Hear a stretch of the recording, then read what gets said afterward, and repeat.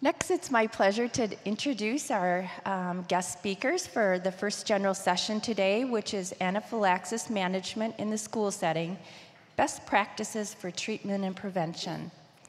The first speaker is Nina Fakeras. And Nina is a school nurse for the Beaverton School District in Beaverton, Oregon. She's responsible for provision of school health programs for approximately 4,200 students and staff. Nina has also served on the board of directors for the National Association of School Nurses since 2009. As a board member of NASN, Nina served on the Food Allergy Advisory Committee. In 2008-2009, Nina was awarded as the Oregon School Nurse of the Year. And in 2009 and 2010, she was awarded National School Nurse of the Year. So we're very honored to have Nina be one of our speakers today. And our second speaker is Dr. Phil Lieberman. Dr. Phil Lieberman is currently Clinical Professor of Medicine and Pediatrics in the Departments of Internal Medicine and Pediatrics, Divisions of Allergy and Immunology at the University of Tennessee College of Medicine in Memphis, Tennessee. He is a graduate of the University of Tennessee College of Medicine and also completed his internal medicine training at this institution. He did his Allergy Immunology Fellowship at Northwestern University. Dr. Phil Lieberman is former president of the American Academy of Allergy, Asthma, and Immunology and the American Association of Certified Allergists. He has also served on the board of directors of the American Board of Allergy and Immunology. So let's welcome our two guest speakers.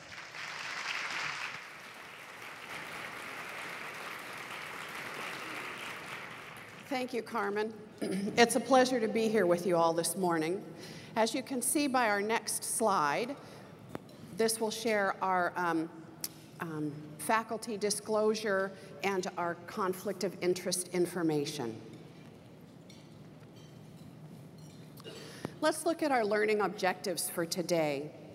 They are to quickly recognize whether a child is having an anaphylactic reaction based upon established clinical criteria, develop and regularly review an in-school emergency action plan that includes the administration of intramuscular epinephrine for anaphylactic reactions, and to collaborate with a child's healthcare provider and parent for the planning and prevention of anaphylactic reactions. First of all, I'd like to start today's program by asking you all a question. So if you can respond by a show of hands, have you ever seen a child having an anaphylactic reaction? Okay, that's quite a few of us. Dr. Lieberman, let's get your thoughts. What do you feel are some of the barriers to the care of the school-age child with serious allergies? Thanks, Nina. Before I give you my thoughts, I want to tell you it's a pleasure to be here. I'm the father of a child who has experienced probably 20 anaphylactic episodes, and the grandfather of two. You can't hear me? Can you hear? How's that? Hear it? Okay. First of all, I'll repeat that it's a pleasure to be here today. You are a very, very important group, not only for children who suffer anaphylactic episodes, but for me personally. I happen to be the father of a child who has experienced probably 20 episodes of anaphylaxis, a couple of them life-threatening, and the grandfather now of a 8-year-old and a 4-year-old, both of whom had their first episode of anaphylaxis before entering grade school. And so I've had personal experience in dealing with school nurses, and you're very key to saving lives in this situation. And as I go through my lecture, I'll show you why. But in answer to your question, Nina, children with anaphylaxis are unique. First of all, if you think about this, we see them as a doctor. I give them instructions one time. I give them an injector to keep with them. The parents aren't there. We try and train the children to use it if they're old enough. But they may not have an opportunity to use that for a year, maybe 2 years. Now, you think about things that you use in your life, only occasionally, like every time I go abroad. Where's my passport? God only knows where I put it when I got home last time. So it's very difficult for a child. And also, children are different. When an adult experiences this, they don't have any embarrassment usually pulling that kit out and using it. But children, my granddaughter just hates it when she has to do that amongst her peers. And so she delays, she puts it off, she denies. And children are difficult in that regard, teenagers especially. And then finally, this, again, when they do have it, and it is there, it's hard for them to remember. It's hard for them to even know where they put it. So having these injectors present in our school systems and people trained to use them are actually key, very key, to saving lives with children with anaphylaxis. Thank you, Dr. Lieberman. I'm now going to turn the program over to Dr. Lieberman to review some of the key aspects of anaphylaxis. We're going to first talk about, can you hear me? I think, am I projecting? Good. The epidemiology of anaphylaxis. And first of all, one of the things that we know for sure is that it occurs more frequently than we ever thought. In Canada, for example, 1 to 2% of people in Manitoba, Canada are given an automatic epinephrine injector prescription. Since there's only one indication for that, we can assume that 1 to 2% of the population is at risk. We recently did a poll called Anaphylaxis in America, and we got the same figure. 2% of people in America have experienced an anaphylactic episode, according to this poll, which was done nationwide. Hospitalization and fatality rates are very important health problems, and the most common allergens that cause anaphylaxis are foods and then stinging insects in children. It's more common in children and adolescents. Food allergy in children occurs in 8% of the population, and 20% of the population of the United States of America is allergic. And it's increasing very rapidly. We're in an epidemic of anaphylaxis and an epidemic of allergy. There are 8 major foods that account for over 90% of the reactions, and they're shown on this slide.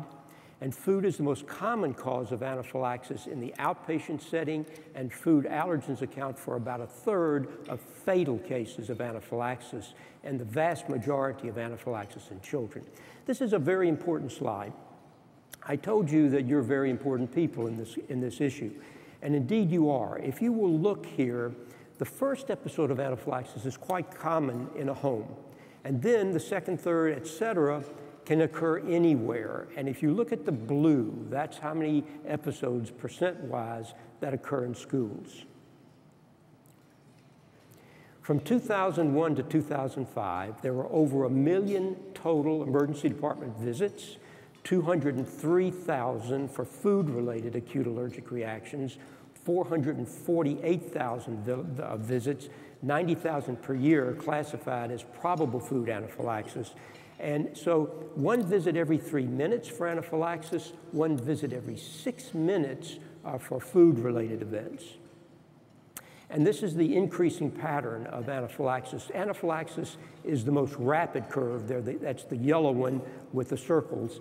And that's true not only in the United States, but in every developed country in the world. It is the most rapidly increasing disease worldwide that we have at the present time. There are a lot of unmet needs in schools. School nurses and staff are very concerned, we know that, about not having enough information and enough information on treatment. 48%, in one study, only 16% of students in 109 schools had emergency action plans. 48% of children do not carry their prescribed auto-injectors in school. 78% had their device in the nurse's office, and only 19% of those were staffed by a full-time nurse. This is really important.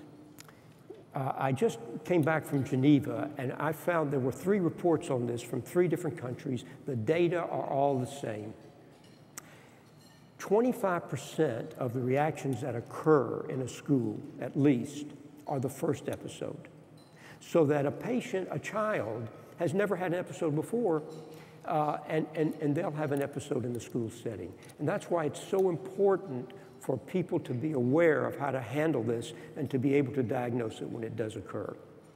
And although some states permit epinephrine stocking, many more do not allow for a non-prescribed epinephrine injector to be available.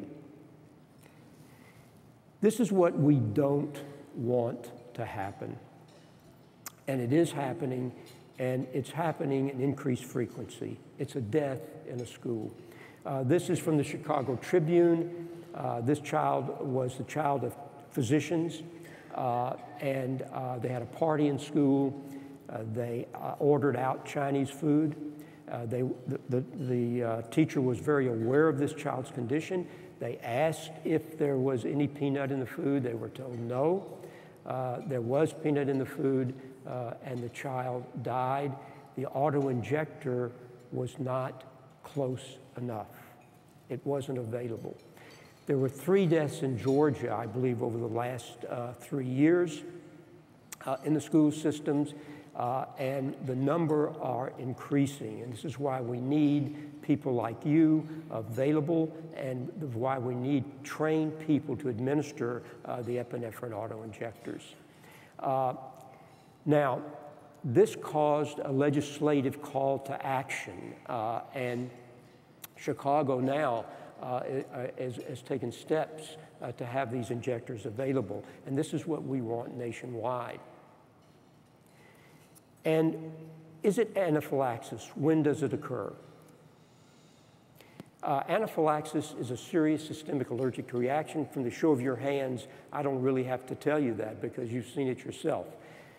Quick recognition is critical. We know that the major cause of death is delay in treatment or the wrong treatment. There is only one drug to treat anaphylaxis. It's epinephrine. There is no other drug. I'm going to show you why later. Anaphylaxis is defined by a 2-system involvement, and it doesn't require shock. People don't have to go into shock. In fact, in kids, the major source of death is not anaphylactic shock. Very rarely does it occur. It's respiratory death. Kids with asthma die very frequently. And if it's not asthma, it's obstruction of the upper airway.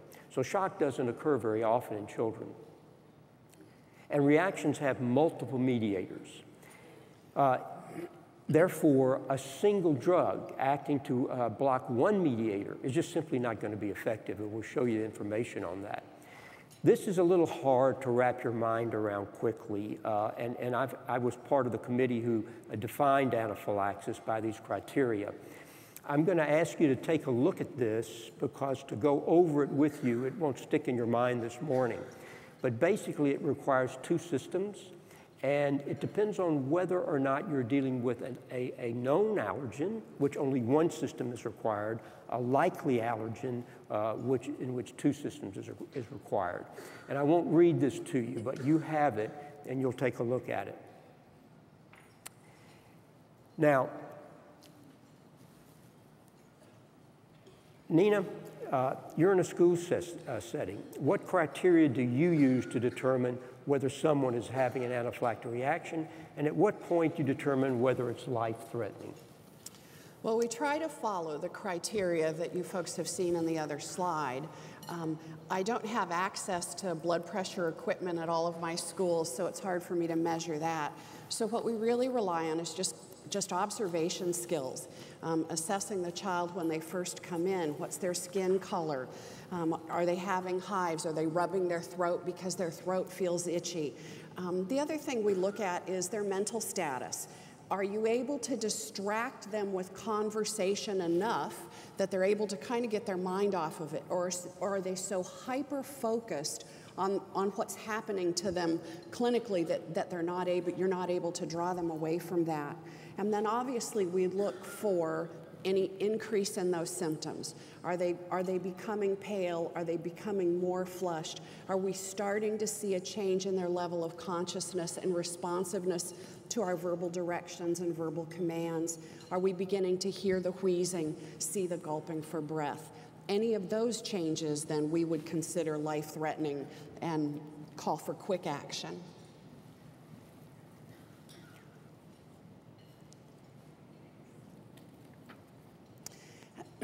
We have prepared a video case study that addresses some of the issues we can encounter in the school setting. So let's meet Katie and her mom. Hi, my name is Allison, and this is my daughter, Katie. Katie is 7 years old, and she's in 2nd grade. My husband and I have always been aware of how dangerous allergies can be in children, so we've been careful about what we give Katie to eat. We wouldn't even let her have strawberries until she was 5 years old.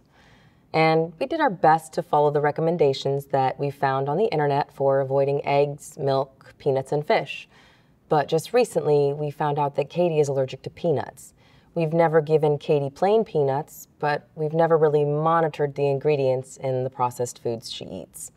About 3 months ago, Katie ate something that caused a reaction. It was a chocolate chip cookie. It was a packaged cookie we got at the store. After she ate it, she got some hives on her chest and neck and had trouble breathing. And it made my throat hurt a little. We gave Katie her inhaler because she also has intermittent asthma. And at the time, we didn't really think anything of it. The cookie wrapper said it was processed in a facility with peanuts, tree nuts, and soy, but everything we read about food allergies described severe reactions. This seemed really mild, sort of like when she gets a skin rash after rolling in the grass. So we just gave her an antihistamine. We didn't take her to the doctor or bother alerting Katie's school about her reaction with the cookie. Dr. Lieberman, what are your thoughts when you hear a story like this? Well, my first thought is this is exactly what I see in practice every day, and it's very typical. And my second thought is I think if there's one learning point from this, is that a mild reaction doesn't mean the next reaction is going to be mild. And a mild reaction to start with doesn't mean it's going to stay mild. So that in the largest series of anaphylactic deaths that we have, patients were not treated because it started out mild and they died. And in addition, a good percent of those patients had a mild reaction preceding a severe reaction. It was so mild that the physician seeing the patient on the first reaction didn't prescribe an automatic epinephrine injector. And as this progresses, I think you'll get a taste for this as the talks go on. Okay, let's move on and take a look at Katie's history. So as the school nurse, this is the information that you would have about her in your health office. She's a healthy 7-year-old girl. Height, weight, vitals are all within normal limits. Physical exams are up to date. She does have the diagnosis of mild intermittent asthma. Current medications include over-the-counter antihistamines and a short-acting beta-2 antagonist inhaler, which we don't have at school because her asthma is so mild. Immunizations are up to date, and she's had minimal contact with the health room. So as the provider in the school setting, we really have no knowledge of the risk of anaphylaxis to Katie. So let's see what happens next. As I said before, aside from the really mild reaction Katie had after she ate the cookie, she's never shown any signs of a food allergy. However, earlier this week, Katie had another reaction while at school. This one was much more severe. My friend gave me a granola bar at lunch. About 5 minutes after she ate it, her teacher said Katie started to get hives on her chest and neck, and her face was swollen around her eyes. I couldn't breathe, and then I got dizzy. They took her to the nurse's office and called me right away. They said the reaction was getting worse, so I rushed out of work to get to her school, which is about 15 minutes away. I was incredibly nervous and worried about Katie. I've read about bad allergic reactions before, but it still doesn't prepare you for when it happens to your child. Now, Dr. Lieberman's going to talk in a minute about what to do in an emergency situation, but what I'd like you to be thinking about right now is what would you have done? What would your reaction have been to Katie if you'd have been the nurse in the health room, knowing that we have no history of or knowledge of possible anaphylaxis? How is your school and staff prepared to handle an emergency situation like this if you're not there? And then in follow-up, how would you follow up with your school staff and Katie's parents? So you can see from these two videos that a situation can go from good to life-threatening very quickly. And this is my favorite part of the lecture, because what I'm going to do now is sort of what I call bringing the bench to the bedside. I'm going to really show you the science about why I have mentioned to you the things that I talked about earlier, where we extract our data to set our policies for treatment. Now you'll see why I mentioned the things that I mentioned. Here are the factors that we consider important in a drug for an anaphylactic event. There can be a rapid progression of an event. There are many mediators responsible, not just one. The onset of action of the drug has to be very quickly, and the method of administration of therapy has to allow for a rapid onset of action. So the factors that increase the risk of an event and its severity are previous history of an anaphylactic event, even a mild one, especially asthma in children. Children with asthma are the ones that die the most frequently. And adolescents and young adults are risk takers. They just simply have a sense of immortality. If you've ever raised a teenager, you know that. They don't have any concept that they're so vulnerable. And so they don't carry their epinephrine injectors with them, and often they don't use them when they do carry them. Delays in administration can be fatal. Episodes can progress rapidly. A failure to administer epinephrine promptly, we've told you, is a leading risk factor for death. And the vasopressor effect of epinephrine, along with its effects in preventing and relieving laryngeal edema, as well as bronchoconstriction in children, are the most important pharmacologic activities. This is a very important slide, and it's one that if you don't take anything else home, take this home. If I give a shot in my office and a patient has an anaphylactic event, the median time from the onset of symptoms to death is 5 minutes. If a patient receives a sting and they have an anaphylactic event in the field, the median time to death is 15 minutes. And with food, the median time to death is 30 minutes. So if you give a drug that has an onset of action that isn't immediate, it's already too late. And 50% of deaths in one of the largest series occurred within 60 minutes of the onset of symptoms.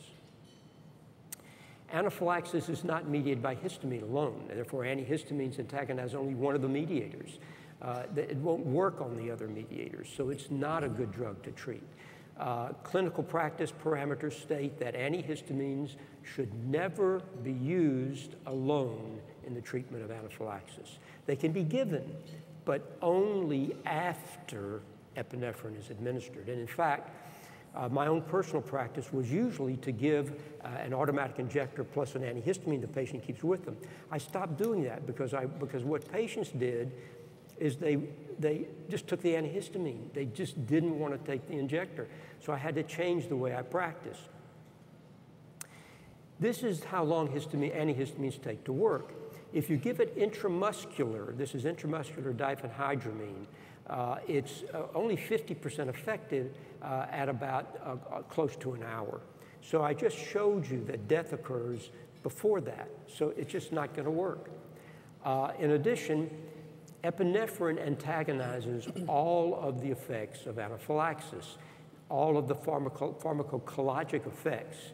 The alpha-adrenergic activity constricts blood vessels. The beta-adrenergic activity increases heart contraction and dilates the lungs, so that it acts on all the activities, whereas antihistamines really only act on one, and that's the blood vessels. And this is the time of onset of the action of epinephrine. As you can see, it occurs within 10 minutes to raise the blood pressure and about the same time to relax the bronchial tubes.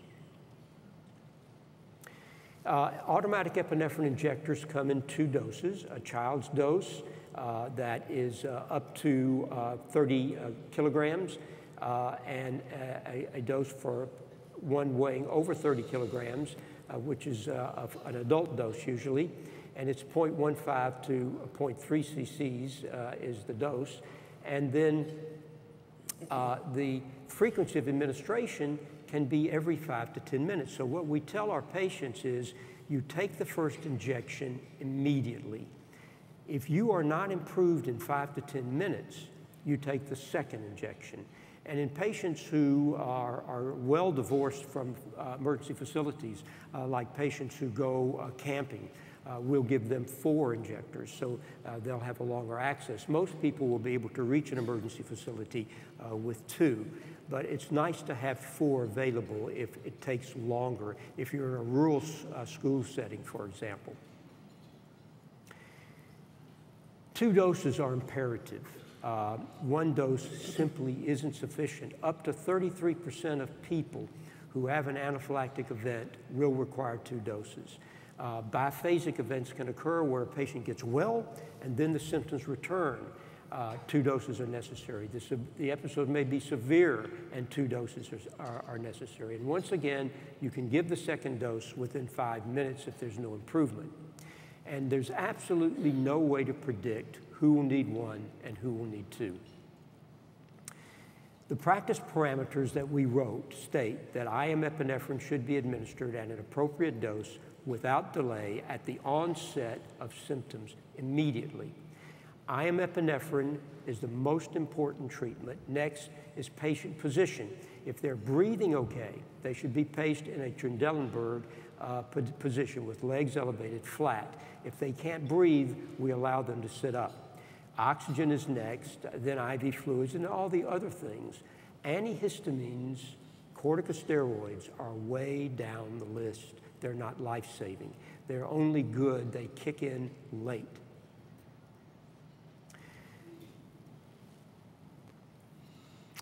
I'm going to turn it back over to you, Nina. Okay. Thank you, Dr. Lieberman. Now that we've spent some time discussing how to recognize and treat anaphylaxis, we'd like to discuss how we can identify risk factors and plan for future reactions. So audience, by a show of hands again, does your school have an emergency action plan in place and so that you're able to respond to allergic events? How many have emergency action plans? Remembering that's the school-wide plan on how to deal with anaphylactic events. Now, how many of you have student-specific emergency care plans in place for students identified with anaphylaxis? That's fantastic. What we really need to do is to be able to identify the students' risks, factors at school, and the school environment, and assess what that is. So we can get some of this information from our parent history when we visit with our parents. What we really need to understand is that you are the medical expert in the school building, and you are the only one that understands what can medically happen to the student and how to plan for that in your school and assess that environment. So first of all, we need to know, has the allergen been confirmed? Has the student actually experienced an episode of anaphylaxis? Or has it just been diagnosed with blood testing?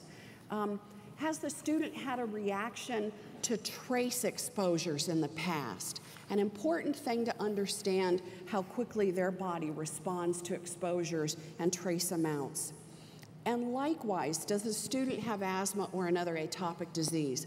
Dr. Lieberman alluded to how important that is and how dangerous that can be for our kids. We also need to look at the student's environment, the actual physical layout of your school building. Are they going to be going to a shop class or a ceramics class? What is the playground like? What is the cafeteria like? One of my experiences last year, I have a school, an elementary school, that has about 22 children with peanut allergies. And so the entire staff is trained, and the entire staff know about these kids. The custodian was coming in one Monday morning. They use our playground field for rec soccer on the weekends. And in the covered playground area, he saw there was an entire section of peanut shells.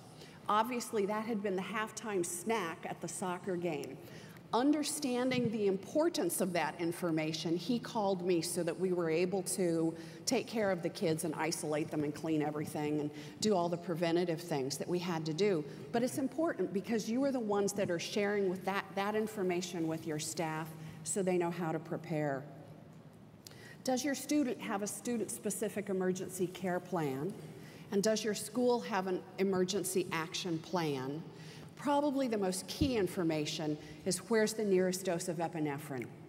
Where is that dose for that student? Is it a high school student who's supposed to be carrying it in their backpack? Is it locked up in the health room? I have a student at my high school who we determined this year he was going to keep his epinephrine in his car, in the glove box in his car. Not the best, but he plays basketball after the school hours. The health room is locked. We have no access to get to his epinephrine in the school office. So he's supposed to keep one in his gym bag, but his backup is in his glove box. Where is that nearest dose? Some of the key considerations that we need to look at are, what is your school environment? What does your emergency action plan need to look like? Are you a building with portables? Do you have modulars? Do you have stairs? How far is your gym from your health room? How far is your cafeteria?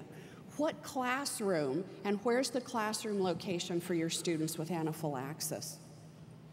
How often do you review your emergency action plan for your entire building and your emergency care plan for your specific students? And what education do you provide to your students and your staff?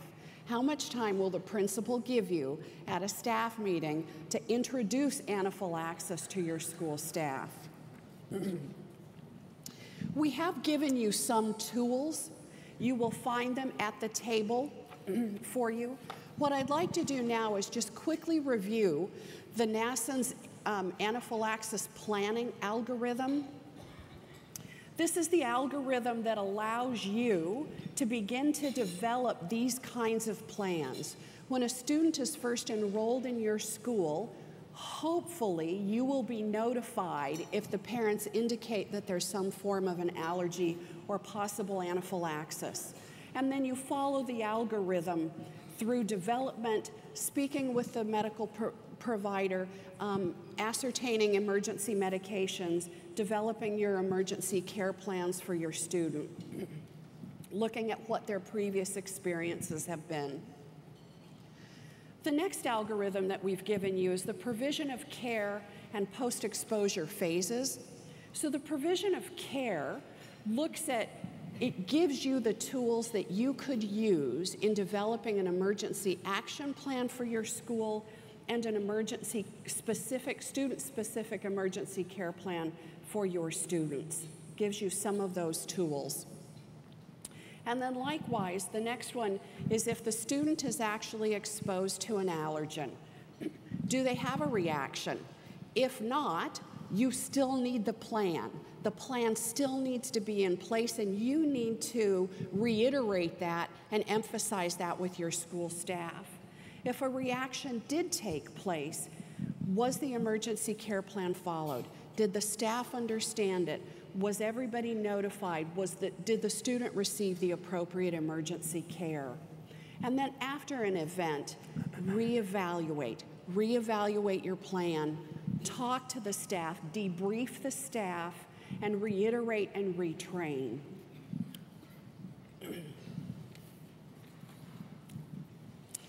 Dr. Lieberman, as we've talked about these plans, what do you see are the pitfalls when you're involved in treating someone with anaphylaxis in an emergency? You know, I've been doing it for a long time. As allergists, we give allergy injections in our office, and we see cases of anaphylaxis not infrequently. and it's scary, especially scary for you. I'm in an office, we're equipped with everything. We've got defibrillators and IVs, and so we can give pretty good tertiary care. And I'm still nervous when it happens. It's probably the worst 15 minutes of my life. I have a son, I told you, who had anaphylaxis, and he had an episode while he was out of town. And that was his first episode, and he was at school. And he called me and he told me, I'm feeling funny. I'm itching all over and I'm getting dizzy and I can't breathe. He's an asthmatic. I knew immediately what that was. And fortunately, he had a friend, and I said, let me talk to your friend. What's the nearest emergency room? Stop everything now. Take him to that emergency room. I called the emergency room. It so happened the resident, the doctor, emergency doctor on call, was a former resident of mine. I trained him, and he said, Dr. Lieberman, you trained me very well in the treatment of anaphylaxis. I know how to take care of it, don't worry. I'll meet your son in the parking lot. And he did indeed, with an automatic epinephrine injector. And before he got out of the car, my child had received it, and he did quite well. Even that type of experience, however, when my grandchildren, I was visiting them, both grandchildren had an episode of anaphylaxis when I happened to be visiting them for the weekend. And no matter how many times I do it, it's still scary. So the things you have to do is to fight that fear is give the shot immediately, observe the patient, make sure you have a second dose available. Do not hesitate. You can't hurt a kid with epinephrine. You just can't do it. And the dose that we give, remember, the dose you're giving now is really half the dose that I used to give when I started practice. We used to give 0.5 cc's to kids.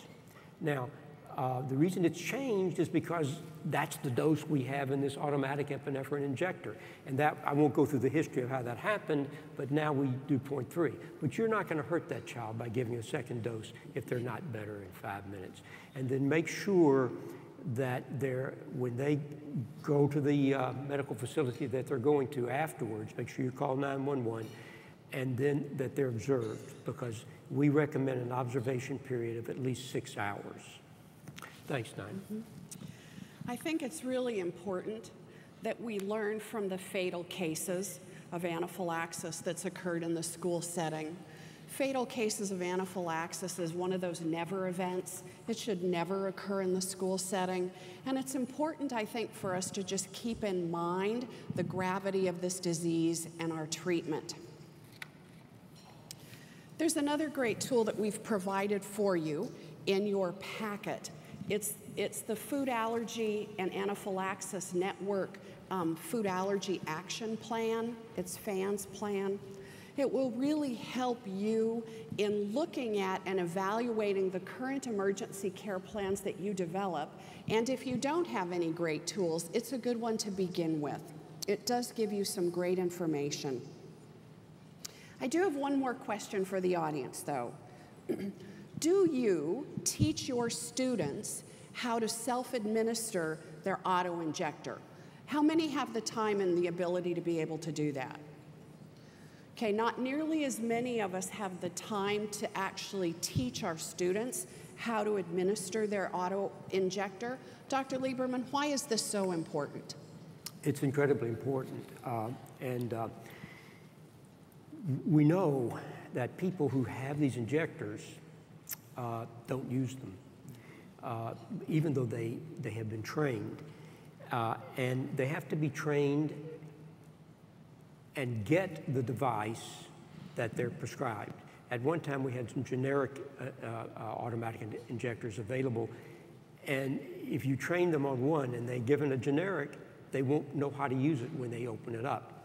So they need to be trained on a device and have that device available to them.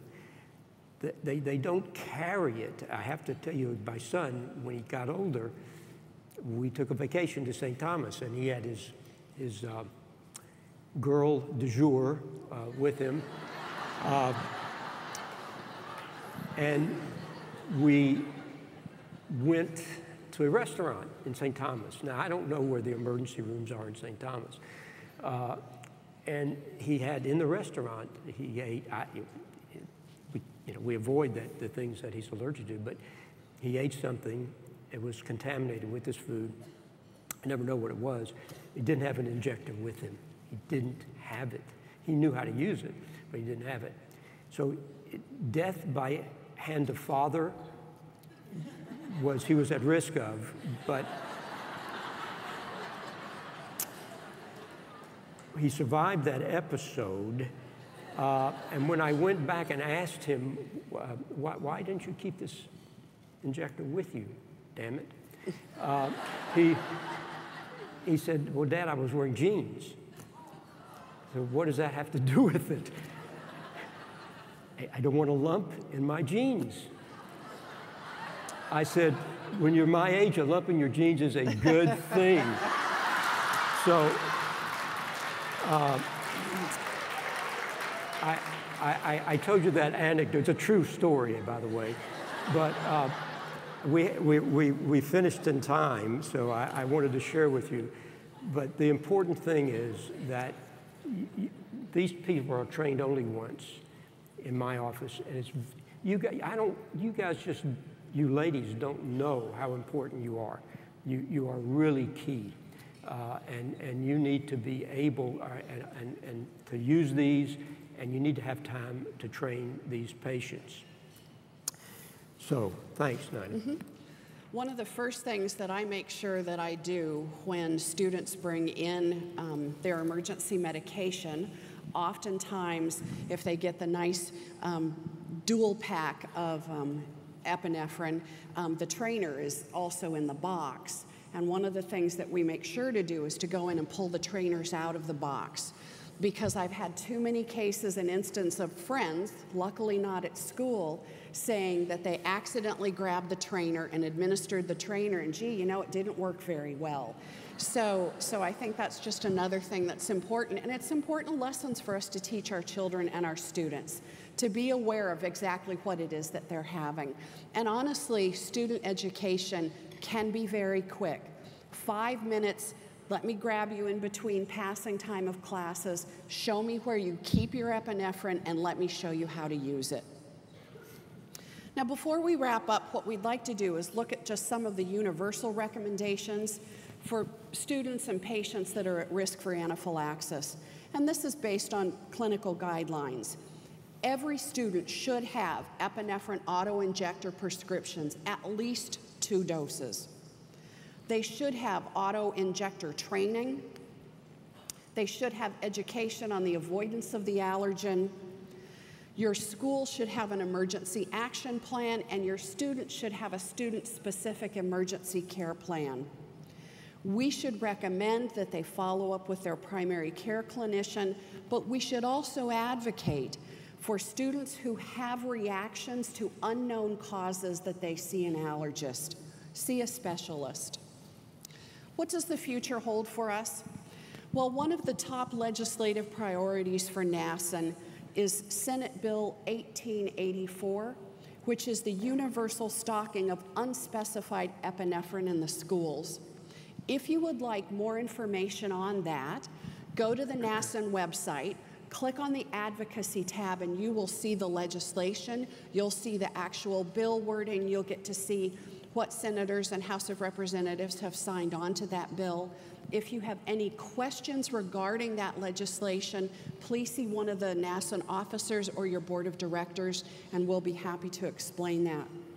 One of the other things that we can help advocate for is the requirement that all EMS response units carry epinephrine. Even though they can legally, many of them don't. And we're pleased to say that in May of this year, all ambulances in New York State will be required to carry epinephrine. So one of the planning tools you need to do as you're looking at your school environment, check with your emergency medical response units. Do they carry epinephrine? Check with your ambulance companies that respond. Do they carry auto-injector epinephrine? If not, you can advocate for it, but you can also mention to some of your parents of students with anaphylaxis and have them advocate for that. It's a false sense of security when we call 911 and we're just waiting to give that epi, and we call 911 thinking that they'll do that when they might not even have that medication available. So we have the summary coming up soon. So what I'd like to do, we do have some time for questions. So if you have questions, there are microphones, I believe, in the level with the camera. So please come on up. So as we summarize, what I'd like to say, what is vital is that we have quick recognition of anaphylaxis. That's key to treatment. And Dr. Lieberman has just explained to us why and how important that is. We must implement the child's emergency care plan. IM epinephrine is the preferred and really only treatment of choice for acute management. Students at risk for anaphylaxis should carry more than one auto-injector. We need to confirm that the students know how to use their auto-injector properly. And we need to provide education on allergen avoidance and have emergency action plans for our schools and care plans for our students. This last slide shows you some of the additional resources that you have in developing your anaphylaxis program. FAN, the Food Allergy Network and Anaphylaxis Network, has some amazing information on their website. Kids with Food Allergies and Allergy Kids Foundation have some excellent educational information. The NASN toolkit is also available on the website. It will help walk you through how to develop a school plan, gives you excellent forms, the history, anaphylactic history, care plan ideas. But most of all, we need you to be the advocate for our students, because you need to help us ensure that their environment is fully equipped to deal with an anaphylactic emergency. So thank you, and let's start taking some questions.